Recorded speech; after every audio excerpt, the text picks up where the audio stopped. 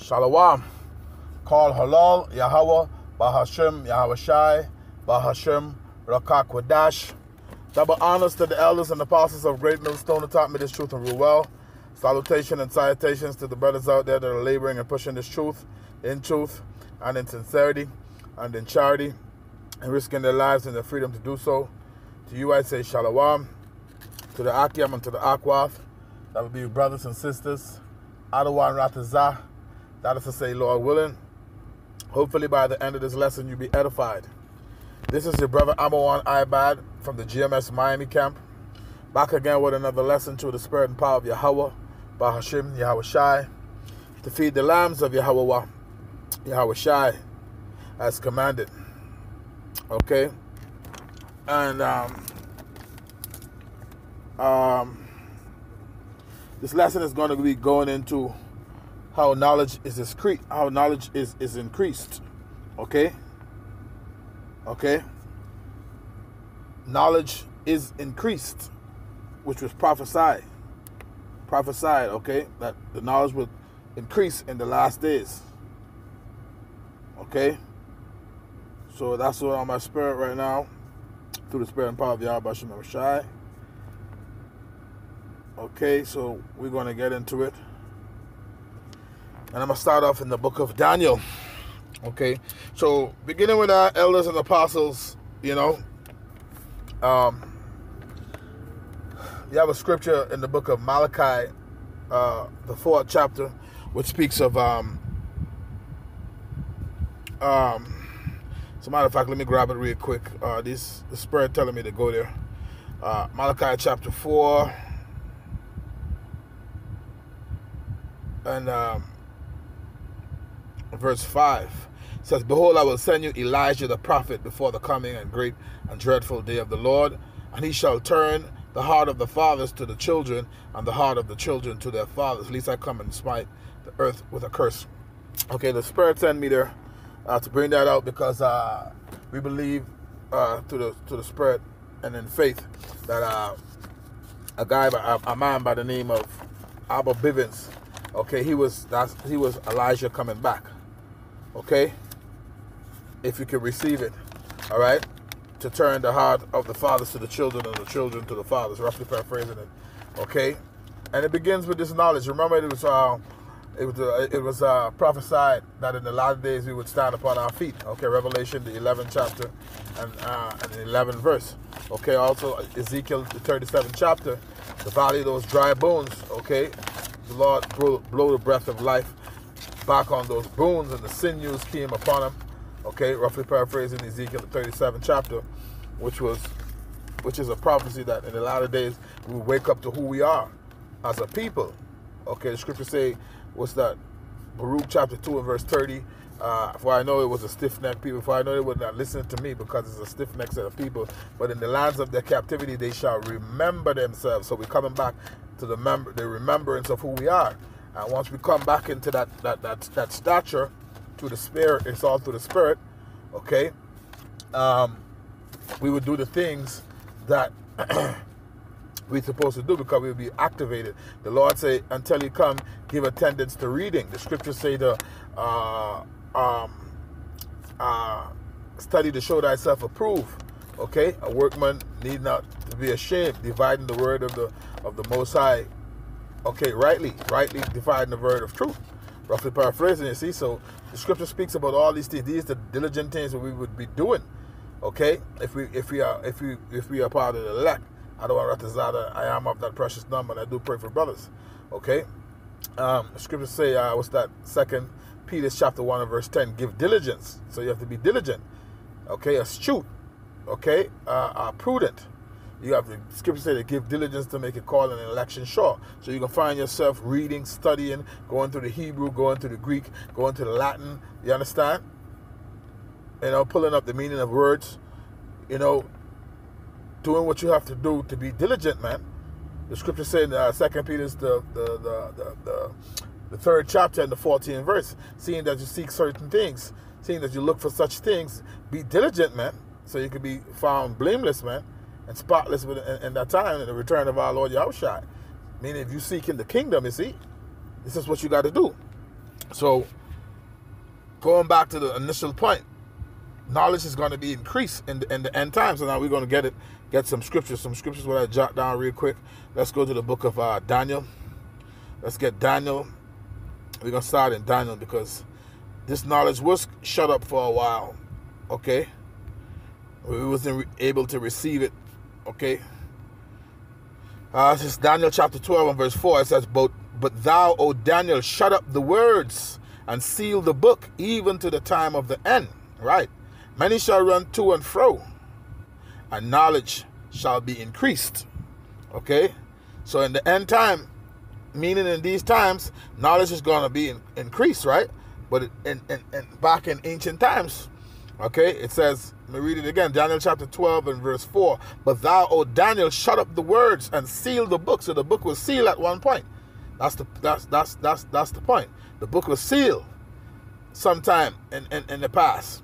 Okay, it says, even to the time of the end, so in the latter days, okay, all right, and it says, and many shall run to and fro, and knowledge shall be increased. Knowledge shall be increased in these times, but our Lord walked the earth, all right, and remember, you know, our Lord came as a man, okay, he went on the cross, and he was that sacrificial lamb to give remission of sin to the nation of Israel, the elect at this time.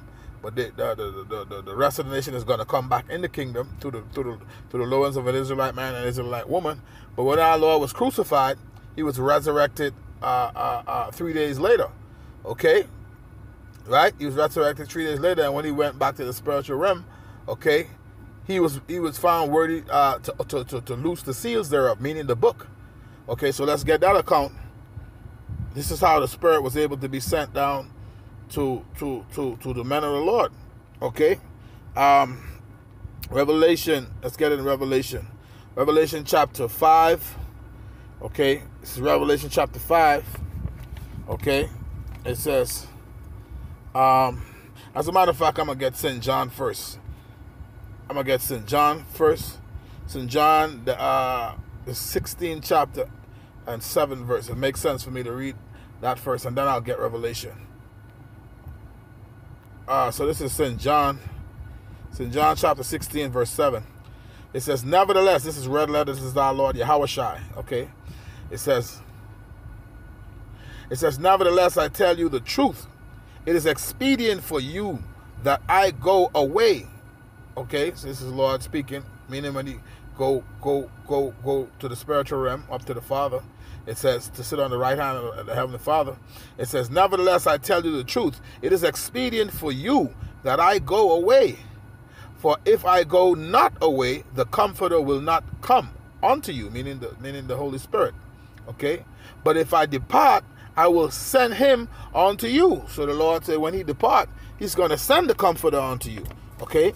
So when the Lord was descended up, when you read Acts, the first chapter, it speaks about when he spent his last 40 days with the disciples and, you know, those who see him, the few who saw him at that time. It says, you know, after he was talking with the disciples, you know, he ascended up in a cloud, and a chariot received him, what the world ignorantly calls a UFO. Okay, so this is Revelation, and this speaks about how the book was able to be opened. Okay, Revelation, the 5th chapter, beginning at verse 1, it says, and I saw in the right hand of him that sat on the throne, meaning the Heavenly Father Yahweh, whose name is Yahweh. It says, a book written within and on the backside, sealed with 7 seals. And I saw a strong angel proclaiming with a loud voice, who was worthy to open the book and to loose the seals thereof. And no man in heaven nor in earth, neither under the earth, was able to open the book, neither to look thereon. And I wept much, because no man was found worthy to open and to read the book, neither to look thereon. Verse 5, it says, this is the point. And one of the elders said unto me, weep not, behold, the Lion of the tribe of Judah, the root of David, which is our Lord Yahushai, hath prevailed to open the book, meaning he fulfilled prophecy by being the sacrificial lamb. You see, to give remission of sin to the nation of Israel, it says, and to loose the seals thereof. Okay, when you read on, so the Lord was able found worthy to loose the seals thereof. It says, verse 6, and I beheld, and lo, in the midst of the throne and of the four beasts, and in the midst of the elders, stood a lamb as it had been slain, having 7 horns and 7 eyes, which are the 7 spirits of the Most High sent forth into all the earth. And he came and took the book out of the right hand of him that sat upon the throne. Okay. And when he had taken the book, the 4 beasts and 24 elders fell down before the Lamb, having every one of them harps and golden vials full of odors, which are the prayers of the saints. And they sung a new song, saying, Thou art worthy to take the book and to open the seals thereof, for thou wast slain and hast redeemed us to the Most High by the blood out of every kindred and tongue and people and nation, and has made us unto our power kings and priests, and we shall reign on the earth. Right, so the Lord was found worthy to open the seals thereof, man. Okay, so the book was open at that point. Okay, and we read it in St. John, the 16th chapter, okay, in the 7th verse, where the Lord said he got to go away, okay, meaning the spiritual realm, to send the Comforter, which is the Holy Spirit. You see? So, as it says in Daniel the 4th chapter, and knowledge shall increase, man, in the latter days. You see? So I'm gonna get from there. We're gonna go to the Apocrypha. We're gonna get about 2 more. We're gonna get ready to close it out. This is the book of 2nd Esdras, the 7th chapter, and I'm gonna jump in here at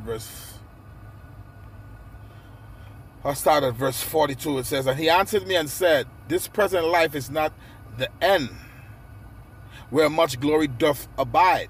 Therefore have they prayed for the weak. Verse 43. But the day of doom shall be the end of this time. Okay? Meaning the return of our Lord, man. Okay, because our Lord cometh to subjugate nations and strike true kings. Okay, it says, and the beginning of the immortality for to come, right? Because the scripture speaks about us being changed in the twinkling of an eye, okay? It says, wherein the corruption is past, right? All the wickedness is going to be taken out of the earth, rooted out, man. It says, and impotence is at an end. Infidelity is cut off, right? Righteousness is grown and truth is sprung up. So in these times, in the last times, man, truth is going to spring up, man. That's going to be under the leadership of our Lord Yahushua, man. You see, in the kingdom of heaven, man, truth is going to spring up. You see, let's get our 2nd Esdras chapter 6, and I start at verse 27. It says, for evil shall be put out. That's what's going to happen in the end time, man. Okay, Yahushua and the angels, man. Okay, it's going to put evil out of the earth, man. It says, for evil shall be put out, and deceit shall be quenched. You see? As far as for faith, it shall flourish. Corruption shall be overcome, and the truth, which hath been so long without fruit, shall be declared. Okay, the truth, which hath been so long without fruit, shall be declared. So at the end of the day, the truth is going to be declared, man. You see? It's gonna get to that point where truth is gonna be declared, man. And the last time, and in these times we're coming into, the scripture speaks about knowledge and wisdom being the stability of thy times. Let me grab that. Get ready to close over that. This is the book of Isaiah chapter 33, verse 6. It says, and wisdom and knowledge shall be the stability of thy times and strength of salvation. The fear of the Lord is his treasure. So in these times to come, man, you know, the scriptures speak about the Lord loves none than those who dwell with wisdom. Okay, in these times, you have to attain wisdom through the spirit and power of Yahweh Shem Yahushai. Okay, if you are to be able to navigate your way through the spirit, okay, using discernment, okay, all right, led by the Spirit to navigate your way through the times to come, man. Okay, Jacob trouble, all of these different things, okay. The hour of temptation, okay. You see? So you have to arm yourself, put on Yahushua, man. Okay, the scripture said to put on as the elect. Okay, knowledge shall be increased, man, in the latter days. So, yeah, that's it, man. Hopefully you were edified. I'm gonna end it there. On to the next one. Shalom.